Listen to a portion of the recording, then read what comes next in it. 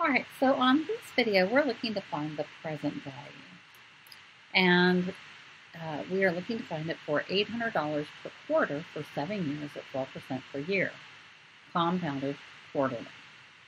So on this problem, we need to figure out what all our values are. So using our present value formula, we're going to have R, we're going to have little r, we will have N, and we will have T. So our big R is our payment of $800 per quarter. The rate is 12%. Again, you have to write it as a decimal. So you're moving the decimal place over 2 points. The N is how many times per year. Quarterly is 4 times a year. And the number of years that's happening is going to be 7. Now our formula for present value is going to be our PV equal to R with 1 minus 1 plus R over N raised to the negative NT all over R over N. So all we have to do is plug in our values. So this is going to equal our R, which is 800, times 1 minus 1 plus our rate of R, little r, is 0.12 over 4 raised to the negative, that's part of the formula, 4 times t, which is 7. Now the main thing on here is putting this in your calculator completely, and this will be 0.12 over 4. So if you're putting it in your calculator, you have to add an extra set of parentheses to include the whole numerator and the whole denominator.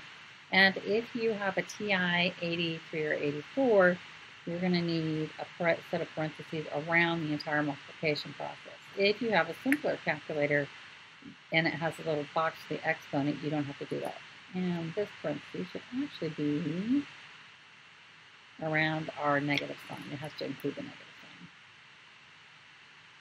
All right, so when you plug that all in, if you get it in your calculator correctly, you should get 15011.29. So $15,011.29. Now let's look at doing a word problem that uses present value. Now remember that present value is something that you use to amortize with or to look at with car loans, house loans, and such. So we're looking at auto financing here with Billy, who made a down payment of $6,000 for the purchase of a new car. To pay the balance of the purchase price, he has secured a loan from his bank at the rate of 12% per year, compounded monthly. On the terms of his agreement, he is required to make payments of $400 a month for 5 years, and we want to find out how much was the car. So in this, we are again we're going to use the same formula that we used in the previous problem for present value. And we're going to need to know what our R is, what our little r, what our t, and our n equal. So as we're looking through here, the little r is going to be 12% again, so 0.12. Our payments that we're making is $400. And our t is equal to 5. We're paying it for 5 years. And the number of times we're doing this is 12 because we are doing it monthly. So we need to plug those values in and figure out what our rate pays for the car. So here we'll have PV is equal to 400. Remember, this is the same formula that we used a minute ago. 400 times our 1 minus 1 plus 0.12 over 12 raised to the negative 12 times 5 all over 0.12 over 12.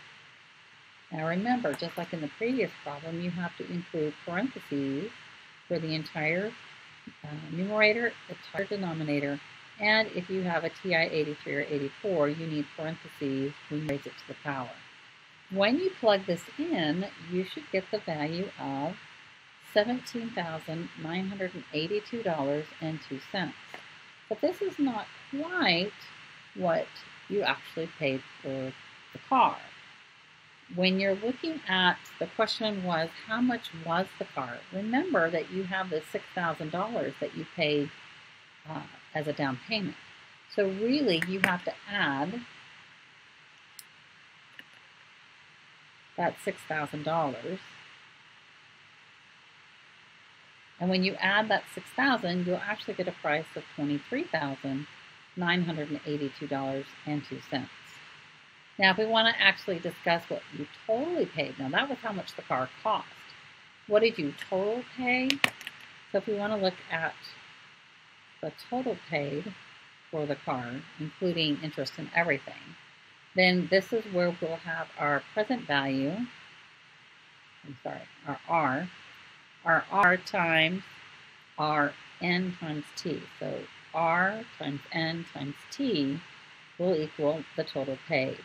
So our payment is $400. Our N is 12 times a year, and then this is times 5 years. So our total payments would be $24,000. And remember, you put a down payment on that, so you have to add this $1,000, and that'll get you a total of $30,000 for the price of the car. So that would be the total that you paid, including interest.